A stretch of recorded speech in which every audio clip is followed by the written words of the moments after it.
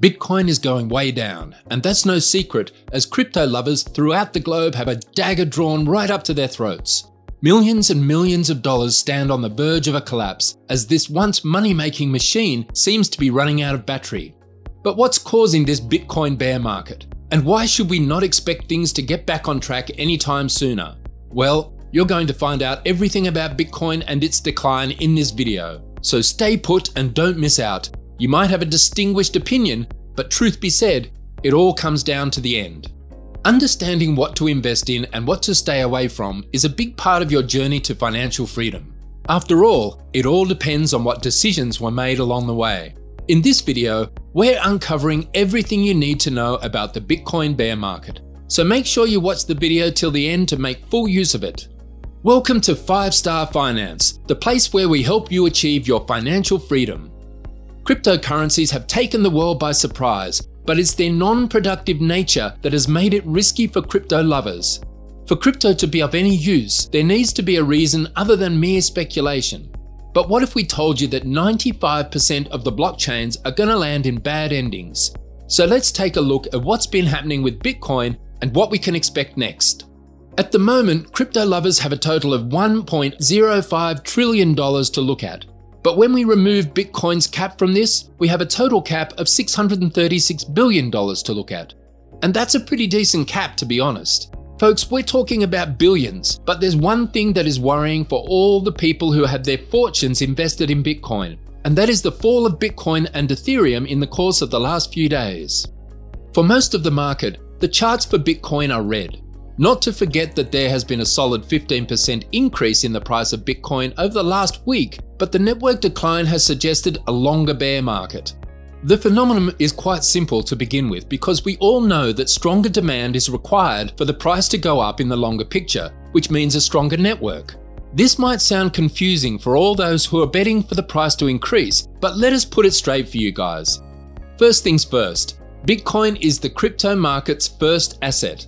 Since its launch in 2009, Bitcoin has been the core of the crypto industry, and we should not forget that it has a maximum of 21 million coins to go round and make money for its buyers through frequent price changes. Although crypto started with Bitcoin, now it has given rise to other coins as well, and new blockchain technologies are being developed to cement the position of crypto.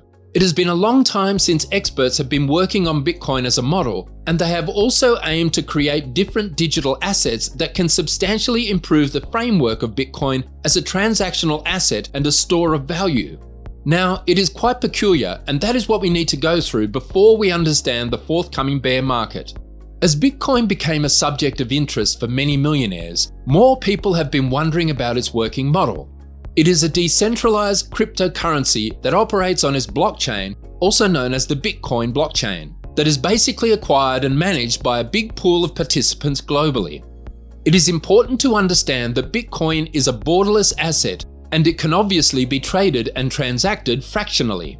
Now, it has a total of 21 million coins, and unlike the US dollar, due to its maximum value of 21 million, it is scarce and deflationary, and it is also safeguarded by its open source code.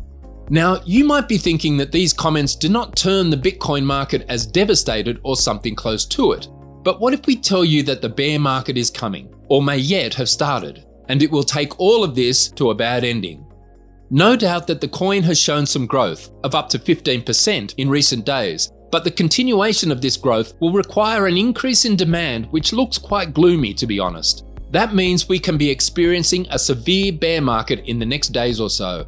A decline in the network can be interpreted as a lack of new demand for this network from all those speculative traders. When we look at the trend of the last couple of days, with an exception of a few spikes, the coin seems to be going down as there are no signs of a new demand influx. To be honest, this has always been the problem with non-productive assets. With crypto, the coins aren't producing something for you in the long run, and all you're dependent on is a price change or a new wave of excitement among crypto pools throughout the globe.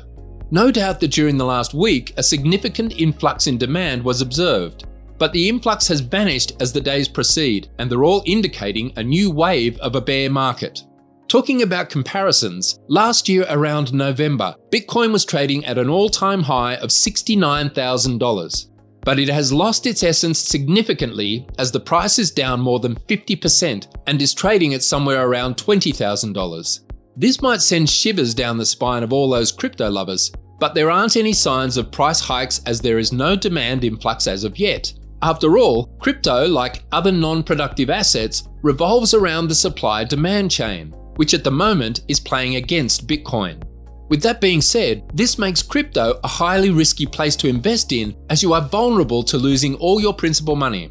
No one knows which way the bear market is going, but one thing is for sure, the statistics and analysis suggest something serious is coming.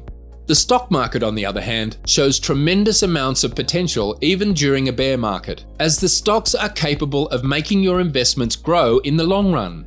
You see, that's what differentiates non-productive assets from productive assets. With stocks, apart from your principal investment, you're also receiving dividends as well as growth in the long run, which makes it an ideal place to start your journey at. But before you start investing in the stock market, you need to go through all the complexities of the market so that you can make better decisions through thick and thin situations. That is the reason we've provided a free ebook in the description below, which will explain the 6 stock categories which are important for every value investor to analyze. Check out the video we handpicked for you, and we'll see you in the next one.